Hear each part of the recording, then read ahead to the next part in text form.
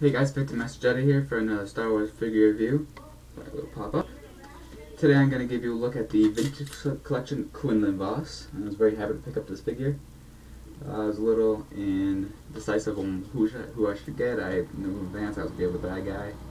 So I was on YouTube looking around, and I found my guy that I kind of go to for my Star Wars reviews, Sith Lord 299, or 229, I believe.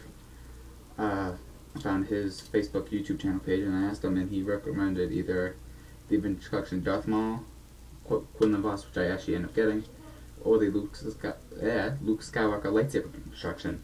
So I could not find either of those two figures, but I did find Quinlin Vos, so I was very happy. So, I'm not a big fan of this image. It's a cool image, but I think they could have done a little better. See, it's just a scene of him zoomed up where he was in the bar. The other Phantom Menace, the Destruction Wave. A lot of guys, I think this might be one of the biggest waves that it came out with. So, good enough for the packaging. Now on to the figure itself. I just put him on the Galactic Fire Game stand. Very cool figure. Everything is about spot on him.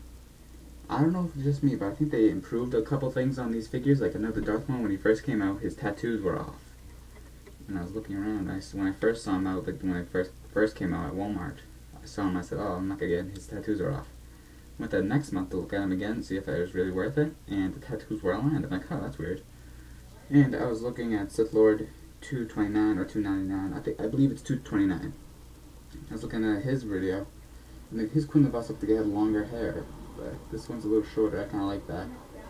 But I think they're very cool, very cool head sculpt. Almost looks a little old though. I saw the Clone Wars look of me, it looked young, almost like a teenager, and then I see this and it looks old. So I'm like, a little confused on that.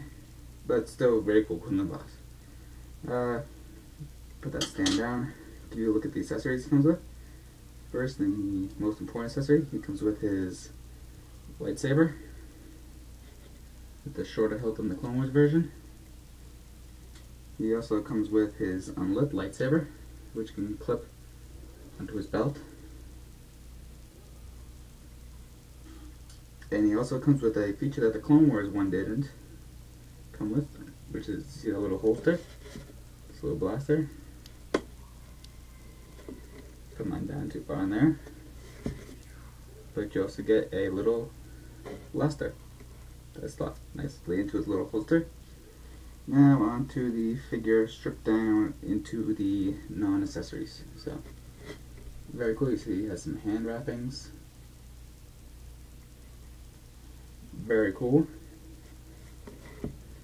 All around. This is, I believe, a new sculpt.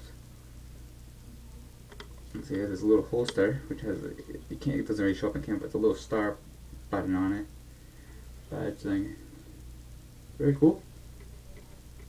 Really like this figure. He looks good on my little Jedi shelf. Check the little Jedi section of the shelf. See, he has the dreadlocks and the facial tattoos. Very cool.